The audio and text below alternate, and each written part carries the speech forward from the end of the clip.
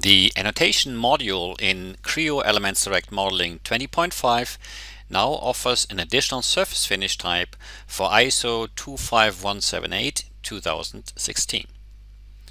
This standard configures the symbol to represent an Areal surface finish symbol. You can immediately access it from the Annotation Template Browser or set it in the standard drop-down list from within the surface finish symbol user interface. For this surface finish symbol type, a rhomb is added to the symbol indication. In addition, the position of the lay indicator, called groove direction in the user interface dialog, is changed and placed above the root symbol. This capability further increases standard coverage for production drawings created in Annotation.